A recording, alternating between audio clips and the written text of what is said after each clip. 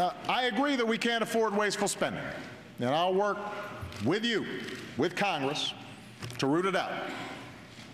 And I agree that there are some rules and regulations that do put an unnecessary burden on businesses at a time when they can least afford it.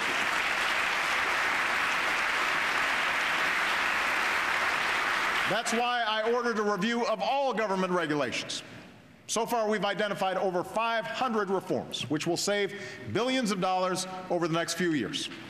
We should have no more regulation than the health, safety, and security of the American people require. Every rule should meet that common sense test.